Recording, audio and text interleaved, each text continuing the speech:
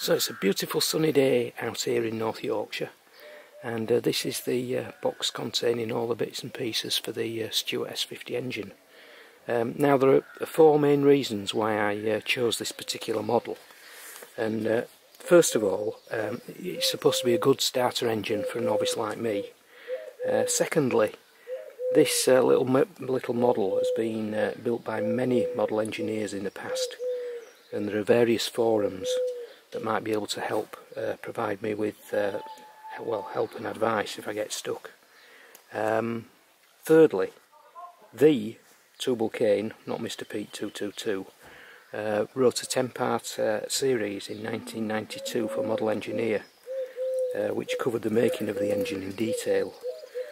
Copies of these articles are available free to download from Model Engineering website, so that's a fantastic source of information. And finally, spare parts are actually available from Stuart Engines, albeit at a price. But if I mess up on one of these components, there is potentially a way out, you know, to buy the individual component as opposed to having to buy a complete kit. So, in this video I'm going to have a go at machining the base plate.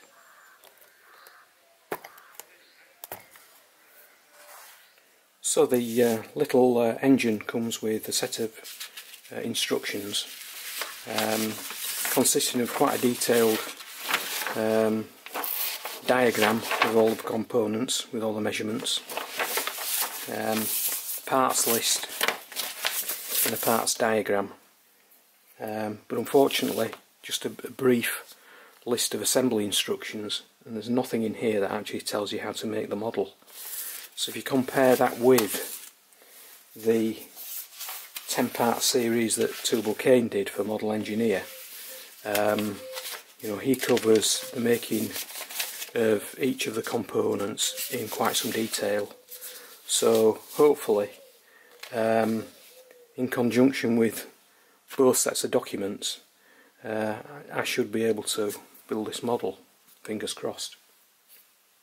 Now today I'm going to concentrate on the Soleplate, I think they call it, and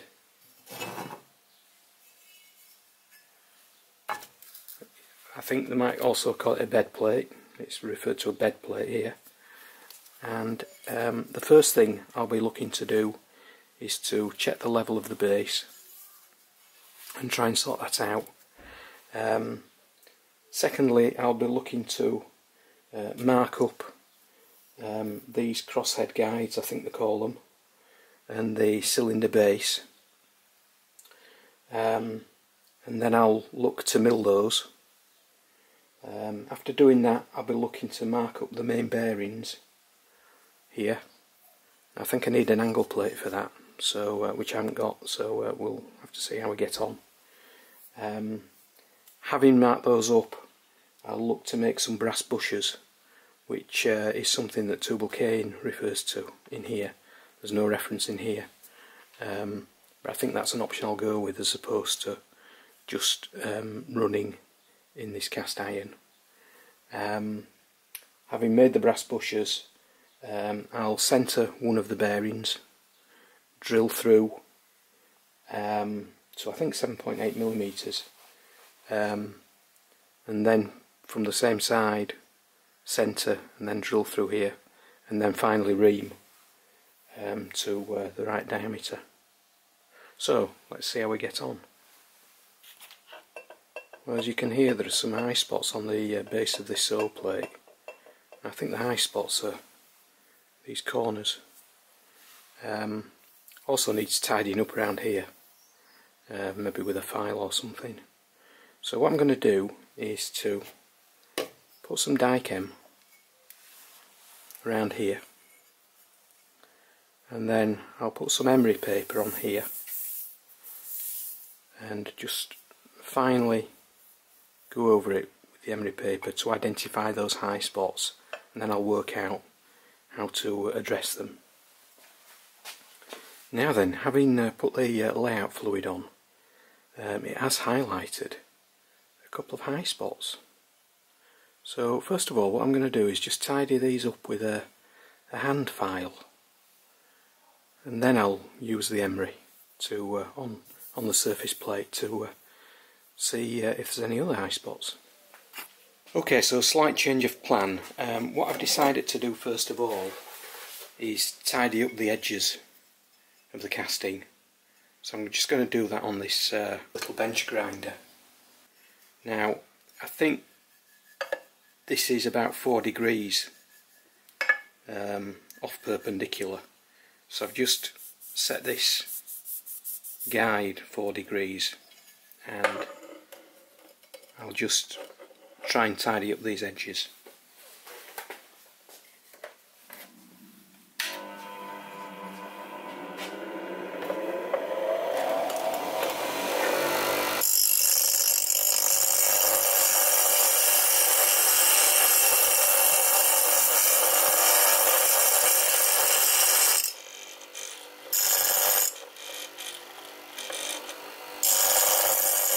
Okay, so having tidied up the edges, it's a lot more level on the base. So I'm just going to use this emery.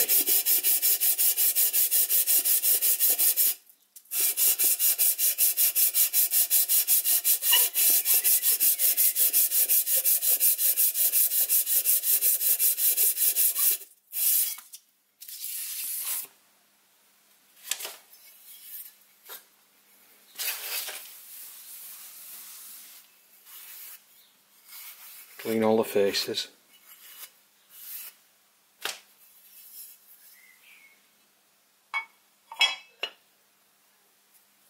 Perfect.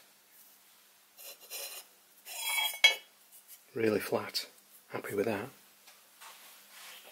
Okay, so I'm just marking up the cylinder supports, 1.5 inches from the base.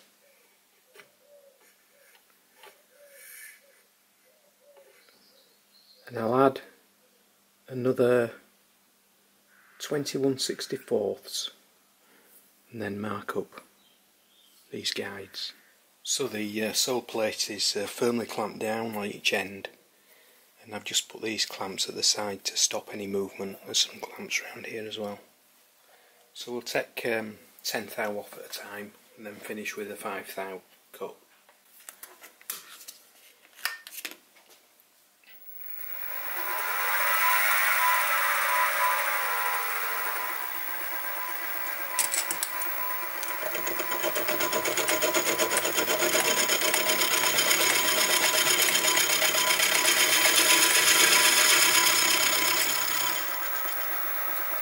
Now the crosshead slides, and these need to be 21/64 higher than this lead. It's all marked, but it's just double checking.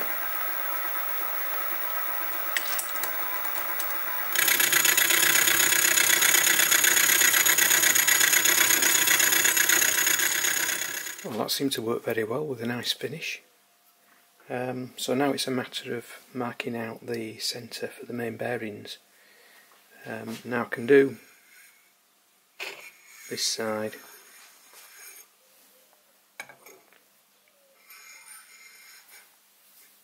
and this side.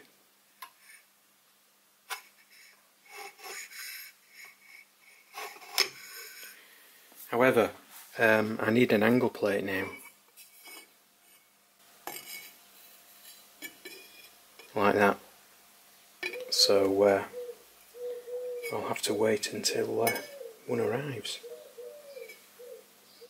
Okay, so the angle plate's arrived, and I've marked up the main bearings. Also, I've marked up the position where the screws will come through to hold the cylinder on top of the sole plate. Now, the distance between this hole and this hole is supposed to be 1/2 inch, but 1/2 inch puts it out here. So I've actually changed that measurement. So both measurements now are 7/16 from that centre position. So 7/16 there and 7/16 there. I don't think it's that critical.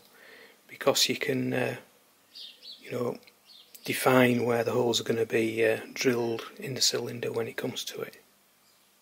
So we'll get on and start drilling. Okay, so this is the exciting bit now. Drilling the holes for the main bearings. Now I've made some brass bushers which are 5/16. So first of all I'm going to centre drill, and I'll use a variety of drill bits to get up to 7.8mm. Then if I can, I'll use this centre drill to centre drill that, and then repeat drilling up to 7.8mm. Then I'll ream the whole lot 5/16. Now I've just put a little feeler gauge under this end, just to make sure that everything's sort of parallel. So fingers crossed, we'll give it a try.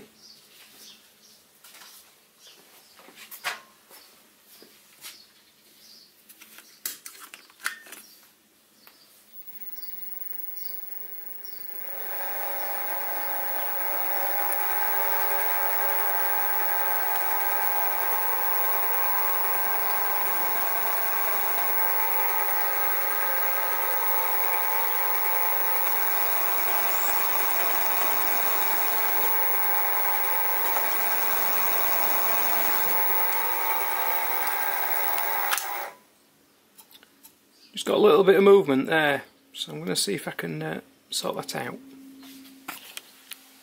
Okay, so this is a 4mm drill bit, and I've gone through this hole here, and I've concluded that my centre drill just won't be long enough. So while I'm on 4mm, I'm going to see if I can go through the other side with this.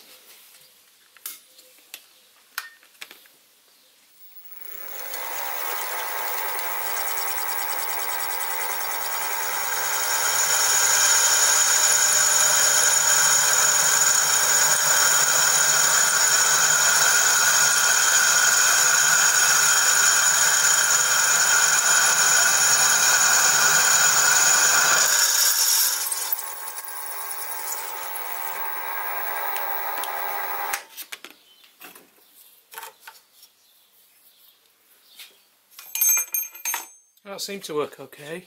I can't see the other side, but from this side it looks to be on centre. So I'll carry on.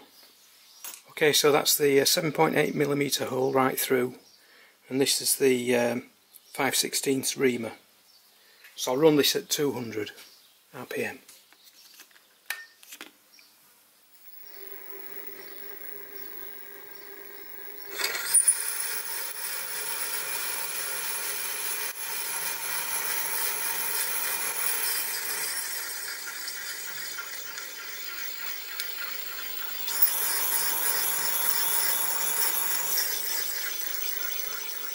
So these are the little bushers I've made.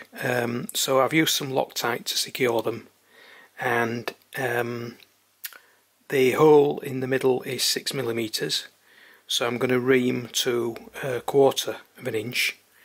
And I did mess up a little bit because I took the bed plate off the mill to put these bushers in, and I didn't have like an end stop.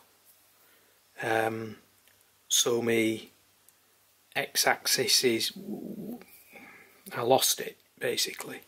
Anyway, I think I've recovered it by using a 6mm drill in the chuck and working out where it should be. So hopefully this should ream okay. Anyway, we'll give it a bash. 1000 RPM.